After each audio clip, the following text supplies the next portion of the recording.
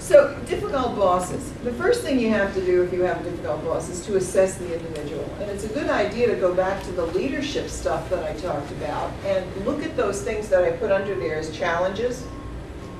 Okay? And please do not be slavish about those terms. There are other terms that are you may find in leadership books, or you yourself may think of, that work better than what's there. I just chose the ones that I think are the capture the greatest extremes and also are, to me, the most sensible among all the literature that I've read. Okay, so that's why they're there. But if you look at the challenges, what you're going to see is the downside of that style of leadership. So look at the person from the perspective of how they're trying to lead, and then look at the challenge and see if you can figure out where in between those two places the problem is coming from. Okay? That's one thing to do. The second thing is to look at it from the perspective of, is it personal? Is this person by the perspective? You also have to ask yourself, is the person being even-handed with their offensive behavior? That's a very important question.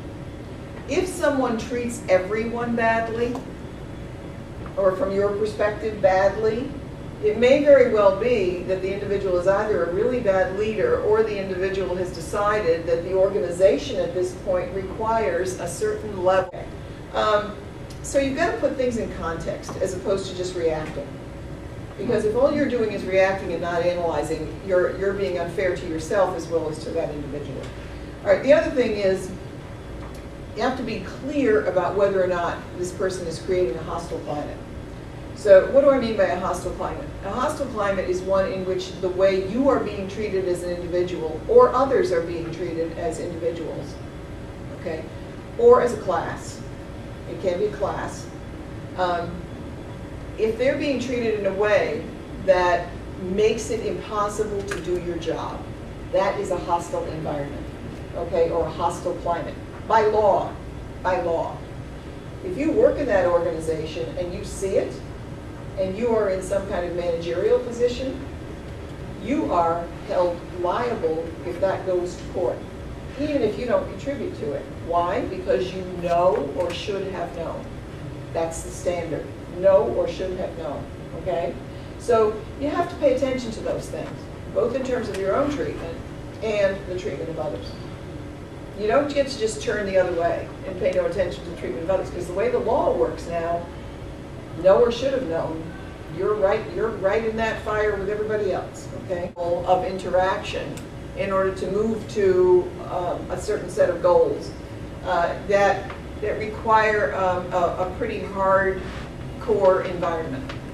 So you've got to sit down and look at things like, what's the strategic plan, what are the goals, what's the mission, what are all of these things, and what is this person doing to contribute to that? Is this unpleasant behavior on the part of the leader actually contributing to moving forward? And there are examples of that kind of thing, you know, where we have situations where leaders ask us to do certain things because there's, and we may say, well, I don't really like that, but it does move us forward in a positive way. You know? Again, you know, you've all experienced that as you've gone through school.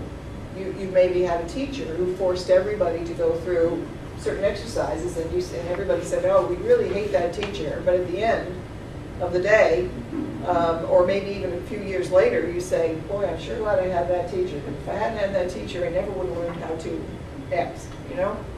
And sometimes they're the people who you remember more and you appreciate more as you get older. Because a lot of us, by the way, have a tendency to take things personally when, if you really sit back and look at the situation, you're not being treated any differently than anybody else. You just receive things differently. You take them more personally. You are more sensitive in terms of how you react to treatment by someone else. So that's something that you have to think about. The other thing is, keep your resume up to date. I'm not kidding about that. I'm very serious about that. Make sure you keep your resume up to date at all times. If you're working for a difficult person, you never know when things are going to fall apart. The person's going to get fired. the person's going to fire you. The situation is going to become unbearable. You're going to have more stress than you can handle. And let me say a few words about stress really quickly here. People talk all the time. We overuse the word stress in our society right now. We are so stressed about everything. I had to wait in line for my latte. I am so stressed. You know? I mean, seriously. They swiped my credit card at Dunkin' Donuts and it wouldn't work, and I was just so stressed. I mean, that's not stress. That's life. Okay? You need to go spend a little time in Europe. You really do. You need to spend a little bit of time where you watch people live their life without getting crazy about stuff. And the question is whether or not things are actionable. And that has to do with the issue of, is there, I mean, a subset of hostile climate is sexual harassment. But that's only one piece of it. Hostile environment can be everything from this person always withholds a certain amount of information from us, so it's impossible for us to do our job.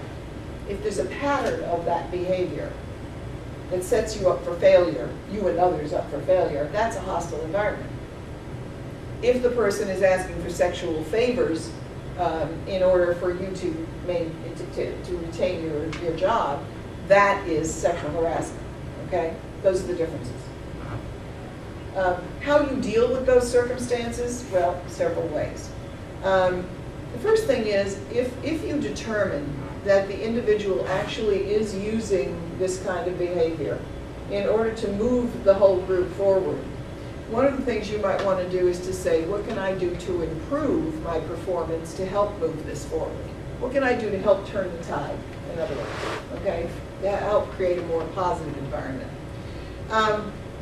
You should discuss it with the colleagues you trust. Never over email. Never. Why? Because I don't care if you use a Gmail account on your work computer. It is work product within the time period that you are in the employment of that organization. They have every right to have access to it. They can own it. They can subpoena it. And they can have it, okay? And it's actionable in terms of firing. So just be aware of that. That's true for texting. It's true for any of that stuff. Don't do anything that you do it face to face, okay? And you, more importantly, try to do things off property. So that you can even say, raise the whole issue hypothetically and say, you know, I've been thinking about the fact that maybe I'm not doing very well at this because Sam, the boss, has consistently told me that. And you don't believe that's the case, but what you're doing is putting it out there as a little bit of test in the water so people can say, well, that happened to me too. Really? Interesting. You already know all that. Do you understand my point? But what you're doing is you're engaging your colleagues without doing it in an accusatory fashion about the boss first. So you're testing to see where they fall on this issue. These are trusted colleagues, as opposed to going right out there and saying, so-and-so is a jerk, or stronger words, and so on, okay? That's not a smart way to go about it. Because what you don't want to do is create a vigilante mentality in your organization, because it's very hard to pull yourself back from being the person who started that whole process. Then you're really in trouble. Because everybody's going to put you out there, and let me tell you something, when you're out on that branch, everybody's very happy to scurry back to the main part of the tree.